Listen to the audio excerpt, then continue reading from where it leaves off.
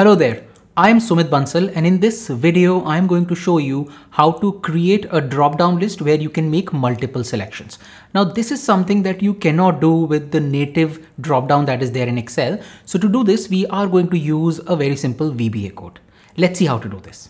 Now before I show you how to make this drop down and where to put the VBA code, let me quickly show you the end result. So here I have these names in column A and I have this column B which is training, and I have these drop downs where I can select these trainings. Now usually a drop down is only going to allow you one option. For example, I can select Excel, and when I make another selection, Excel would be removed and that selection would come here. But in this case, see what happens when I select PowerPoint, it would keep Excel and it would add PowerPoint to the list of trainings, and you can continue to add multiple trainings in this drop down. Now another thing you can do with it is if you want to remove a training, so you can come back and you can select that option again. So for example, if I want to remove Word from here, I can select Word and it is going to remove that option from this drop down. So the VBA code has been made in such a way that it allows you multiple selections. There are no repetitions, and if you want to remove an option, you can quickly select that option again and it would be removed. Now let's see how to do this using the VBA code. So now let me show you how to make the drop down that would allow multiple selection. So here I have the same data and I want to make these drop downs in this range of cells. So to do that, I'm going to first select this range of cells, then go to the data tab, and here in data tools, I have this icon for data validation. So I'm going to click on this option, and when I do that, it opens the data validation dialog box. You can also use the keyboard shortcut Alt+A+V+V to open this same data validation dialog box. Now here in the settings tab, I'm going to come here in allow drop down and choose list. Now here in the source, I need to specify what options I want in my dropdown. In this case, I have these options already listed as a list in a range in Excel, but if you want, you can also manually type these separated by a comma. Now in this case, I would just select this range and then click OK. So now it creates a drop down, and where each of these cells has the drop down. But as you can expect, this is native drop down in Excel. So this would only allow you one option and you can only make one selection at a time. If you make another selection, the previous selection goes away. So now we will use a VBA code to make that multi-select drop down. Now I already have this VBA code. So let's open it and I'm going to copy this. Now full disclosure, I wrote this code a couple of years ago when there was no AI, and the code that I wrote was not very efficient. So I used AI to make this more efficient and make it in a way where it would allow you to make multiple selections and remove the previously selected value. So if you want to understand how this code works, you can just put it in any AI tool and it will explain how to use this. And if you want to make any changes in the code, you can also do that easily. Now that I've copied the code, let's go to the VB editor. So I would go to the developer tab, and here I would click on Visual Basic, and when I do that, it opens the Visual Basic editor. You can also use the keyboard shortcut Alt F11 to do this. So hold the Alt key, press the F11 key, it will also open this VB editor.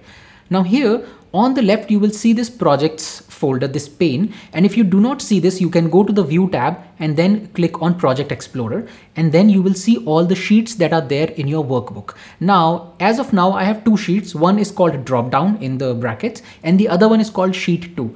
Now this VBA code needs to be put in the sheet because what we are doing is something that is impacting the selections that we make within the sheet. So I'm going to double click on this option which says drop down. So you need to double click on the sheet name where you want to create this drop down, and then in this code box, in this place where the cursor is blinking, I'm going to paste my code. Now in this code, I have these comments that I've already put, so you can just go through this code and understand what it does. But as I said, if you want to change this or understand better, then you can use any AI tool. Now this is an event, and you can see this is worksheet underscore change, which is an event, which means anytime there is a change in the worksheet, this code would be run and it would check whether there is this drop down or not. And if there is a drop down, then it would make the behavioral change in the drop down that would allow multiple selection. So let's minimize this and let's go back here. And now we can see if I come here and I select another training, it allows me to make these multiple selections. And if you want to remove any of the trainings, you can come back and let's say I want to remove Power Automate. I can click on it and it will remove Power Automate but keep the remaining trainings. Now in this example, the delimiter, which is the thing that is separating these trainings, is a comma followed by a space character. Now in your case, if you want it to be something different, let's say you want this to be a pipe symbol, then you can make the change in the code. Either you can use an AI tool to make the change, or I'll quickly show you where to just make the change. So here I have these places where I have comma followed by delimiter. So I have an old value, which is the old value in the drop down, and new value in the drop down.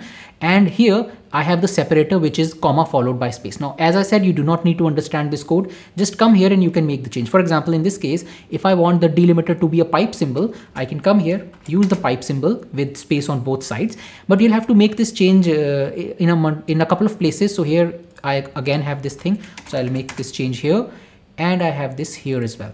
So these are the three places where I'm going to make the change. Now, when I go back and I choose anything, you'll see that it is now using the pipe symbol. Now, if I want to remove word, the problem here is that I did not remove this training before I made the change, so it doesn't actually understand it. So let's remove everything and now start from scratch. So if I choose Excel, then I choose PowerPoint, you can see that the delimiter is now a space, a pipe symbol followed by space on both sides. And if you want to remove any training, you can come back and you can remove it. For example, in this case, if I choose PowerPoint, that training is removed.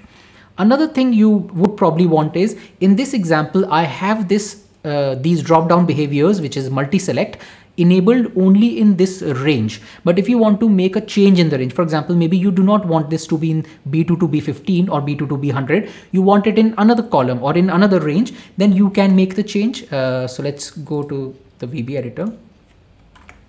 And here you will notice that I have these changes done in this range, which is range B2 to B100, which means that this is my range where I can make the drop downs, and this would be checked whether there is a drop down in it or not. And if there is a drop down, then this code would make the behavioral change, which would allow multiple selection.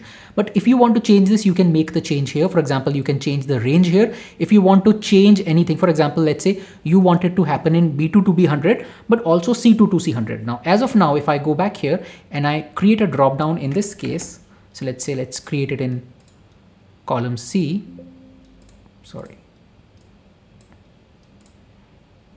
and you try here, you'll see that it does not work because right now there is no multiple selection behavior in this drop down. That is only applied on B2 to B100. So if you also want to apply it to C2 to C100, or change it from B2 to B100 to C2 to C100, you can come here and either make the change here, or you can use union, and then within union you can specify multiple ranges. For example, in this case, I can use union and then say I want B2 to B100 as well as C2 to C100. So here I would make the change, make this from B2 to C2, C2 to C100, and now when I go back, this should work. So now when I make another change, you can see it's working. So if you want to apply to multiple ranges, you can change the VBA code. If you want to apply to an entire column, you can do that as well.